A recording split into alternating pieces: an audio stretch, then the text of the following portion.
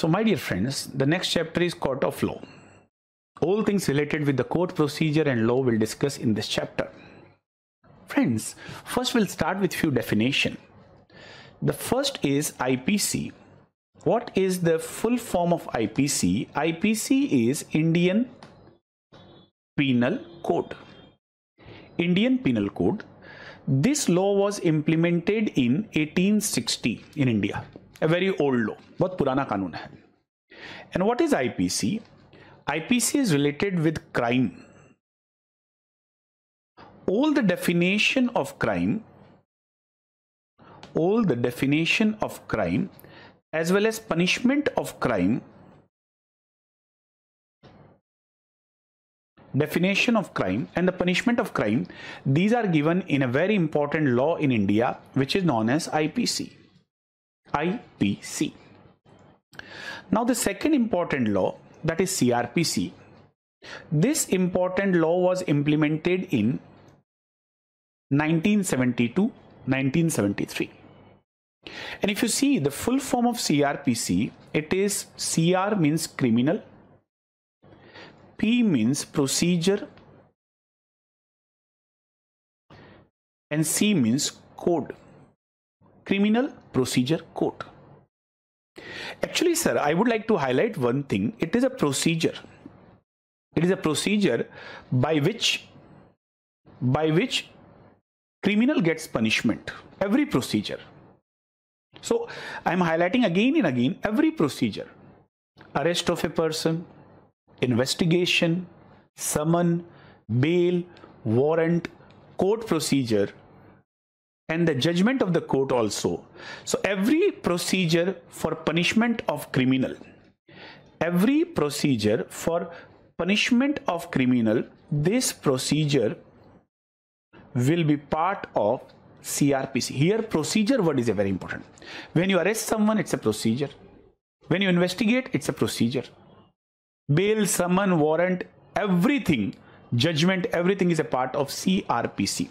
And my dear friend, the total number of CRPC are 484 and the total number of IPC are 511. Now I would like to add one more thing, IEA. What is IEA? IEA is Indian Evidence Act. IEA is Indian Evidence Act and it was implemented in 1872. 1872. What is IEA? If you see, the IEA is all about evidences and all about witnesses. So every witness and every evidence is a part of Indian Evidence Act. The number of Indian Evidence Act are 167. 167. 1872 में implement हुआ. So what is IPC? Definition of the crime and punishment of crime. जुर्म क्या है, जुर्म की सजा क्या, that is IPC. Procedure for punishment, arrest, investigation, summon, bail, warrant. This is CRPC. And a very, very important word, my dear friend, IEA, Indian Evidence Act. How many clauses are there? 167. Every witness and every evidence is a part of Indian Evidence Act. Now, I would like to tell you one thing. If you have oral evidence and if you have documentary evidence, two type of evidence, oral or documentary, which is more valid? Sir, oral evidences are more valid if you compare with documentary. The reason is oral evidences are cross-examined always. Means once you attend the court, I am oral evidence, I am giving oral evidence. If I am attending the court, I am going to be cross-examined. So the chances of truth are more. Documents can be fake or false. आपने certificate बनाया वो false है, fake है. So sometimes it is not cross-examined. So if you get a question, which evidence is more valid? The answer is oral evidence. It is more valid. Now, sir, IEA, Indian Evidence Act, I already told you, it is related with the witness and evidences. First is a common witness. Common witness is a person who see any fact or crime, who observe any fact or crime, that is a common witness. And Dr. Saab, this is first hand knowledge rule. First hand knowledge rule that is used for common witness. It is the most common witness. The common witness is the most common witness. That is a common witness. If I have seen a crime, मैंने murder होते हुए देखा है, I am a common witness. Most common. Who had seen any fact or crime is example of common witness. Expert witness, sir. Expert witness is a qualified person who is making an opinion. Expert witness is a qualified person who is making an opinion. Example, doctor. Example, fingerprint expert. Example, firearm expert. Example, chemical examiner. Example, serologist. These all are expert witness. And Dr. Saab, remember, expert witness are given in 45 Indian Evidence Act. Expert witness are given in 45 Indian Evidence Act at the definition. Dr. Saab, what is a very important difference between common witness and expert witness? Expert witness, when goes in court, he can volunteer the statement. Means with his will, he can go for the statement. Some statement he can add with voluntarily. That is known as volunteering of the statement. So if you get a question, volunteering of the statement is done by expert witness. Remember, my dear friend, expert witness can also be a common witness. Expert witness is a qualified person. He can also be a common witness. But common witness cannot be expert witness. That is also very important. Sometime a question comes in exam. Doctor is an example of expert witness, common witness, both. The answer will be both. Or it can be any type of witness, expert witness.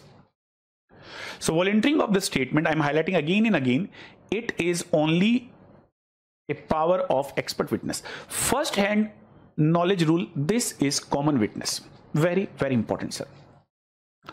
Now, sir, I am coming to few type of evidences. My first evidence is direct evidence. Direct evidence directly proves the fact. Directly proves the fact. A very simple example. This is A, this is B.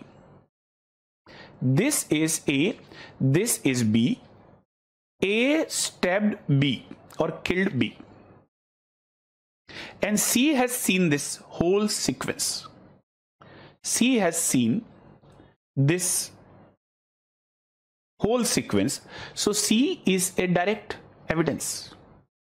Because C has seen this A killed B, this is a direct. Very simple.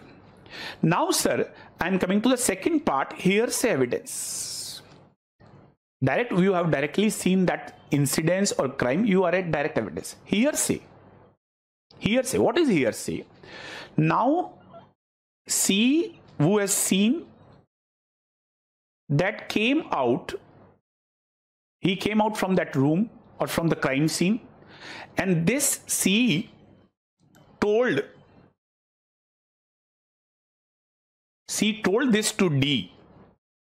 C communicated this to D, that I have seen that A killed B. But sir, D has no relation as a direct evidence. D just heard this.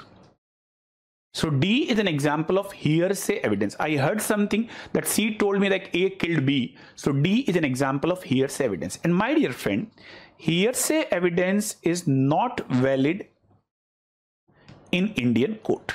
So I have told you two evidences till now. Number one, direct evidence. C has seen the crime. C is a direct evidence. Number two, hearsay evidence. C came out from the crime scene. Then he told to the D. So D heard that C told him that A killed B. So D is an example of hearsay evidence. Okay. Now I am coming to the third very, very important word, indirect evidence. And Dr. Saab, one of the example of the indirect evidence is corroborative evidence. Collateral from which an inference may be withdrawn. collateral from which we can get the interpretation or inference may be withdrawn. That is a corroborative or indirect evidence. I'm giving example. See, A killed B. Now A was coming out from the room with knife. With knife. A was coming out from the room with knife, and I have seen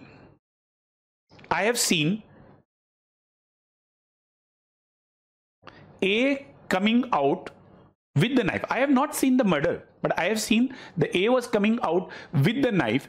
I am a indirect evidence, and I am an example of corroborative evidence. Inference which is taken out from the collaterals. This is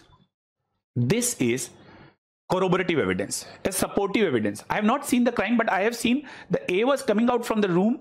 So I am an example of. So I am Dr. Akhilesh. I have seen this. So I am an example of corroborative evidence. One more example of indirect evidence. So one example of the indirect evidence is corroborative. One more example of the indirect evidence is circumstantial evidence.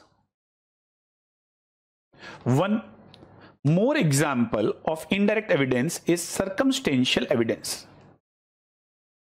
Circumstantial evidence. See, a fingerprint, FP is fingerprint found in the crime scene. A fingerprint found in the crime scene. So that will be a circumstantial evidence. FP is fingerprint. So again, I am revising, my dear friend, all the things in detailed manner. Direct evidence, if you have seen the crime. Hearsay evidence, which is not valid. If you heard something but not directly seen, that's a hearsay evidence. Indirect evidence, collateral taken and inference may be withdrawn. What are the two examples of the indirect evidence? Corroborative. You have not seen, but like see, you have seen A was coming out with the knife from the room. This is corroborative evidence. And circumstantial evidence, like A's fingerprint present in the crime scene, that is a circumstantial evidence. This is very, very important. Direct, indirect, hearsay, circumstantial, corroborative, all example. Indirect, we can classify in corroborative and circumstantial if you want.